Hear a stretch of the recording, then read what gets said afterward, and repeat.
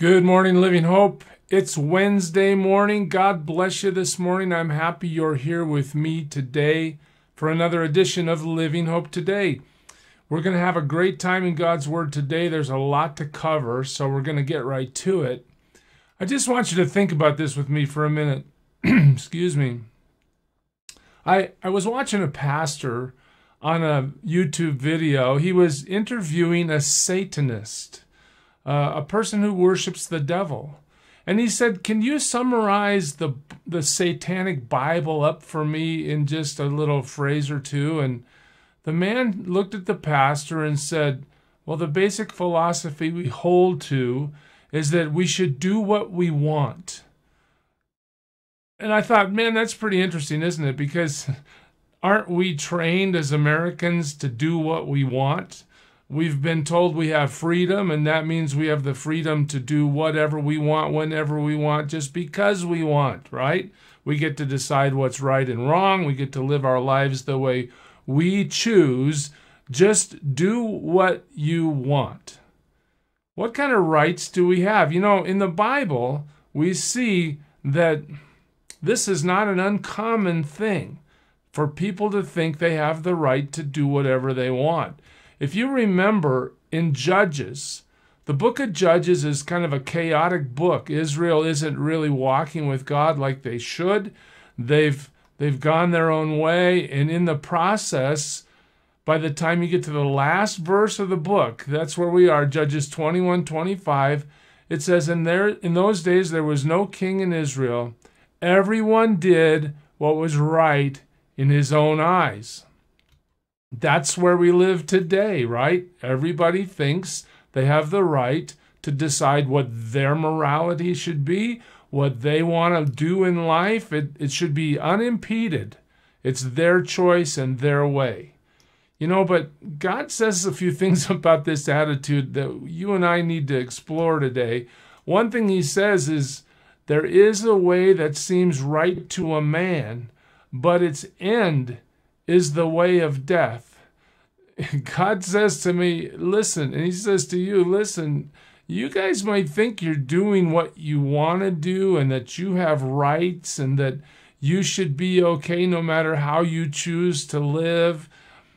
But even though that might seem right to you, that's the way that leads to death. As God instructs us in Scripture, he is the highest authority, and we are his creatures. He has created us, and we are accountable to him.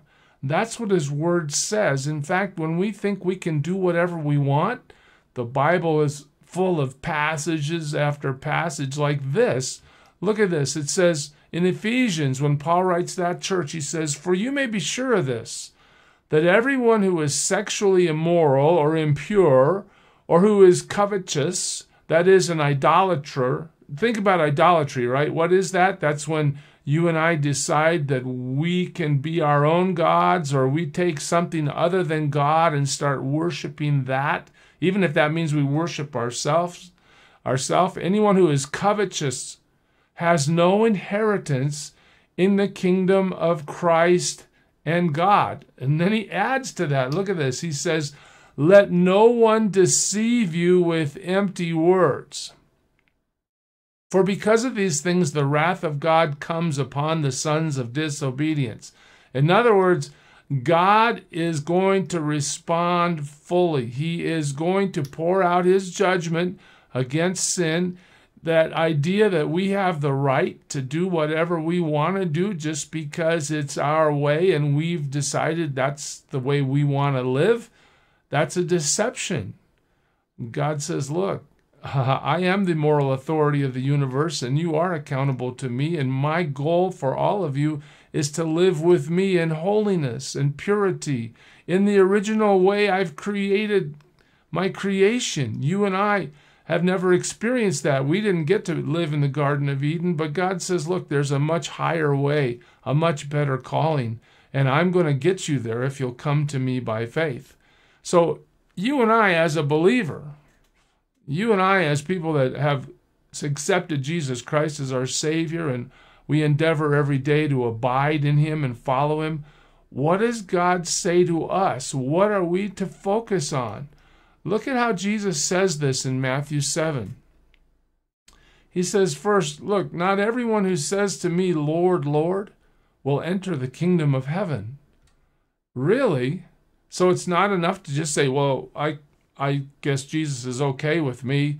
He's Lord, and I'm still going to do whatever I want, and he's still not going to have any place in terms of determining the direction of my life. But yeah, okay, Jesus is Lord. Cool, no problem. Jesus says, what? He says, look, you can call me Lord if you want to. That doesn't mean you're going to enter the kingdom of heaven. Well, then what do we have to do to enter the kingdom of heaven? What does he say? He says, but the one who does the will of my Father who is in heaven. Okay. So let's go back to the beginning of this. You want to follow what the Satanist says and live for yourself, do what you want? That's a way of deception. That's a way that leads to a very bad end, separated from God. But if you decide to do what Jesus says here, to live your life, to do what God wants, whoever does the will of my Father who is in heaven, we're the ones that are going to enter his kingdom through Jesus Christ. So today, it's Wednesday. You're going to work. You get to decide how you're going to spend your time, how you're going to spend your money, what you're going to do with your life today. We all get to decide that. God's encouragement to us through his word today is to look at what he wants us to do, to study his word, to pray, and to understand that to serve him isn't about just saying, oh yeah, Jesus is Lord, no problem. No, it's about making the conscious decision that we live our lives every day to do what he wants, not what we want. We're not free like that. We're free in him because we're forgiven. We're free in him. We'll experience eternity with him no matter what we have to suffer here and now.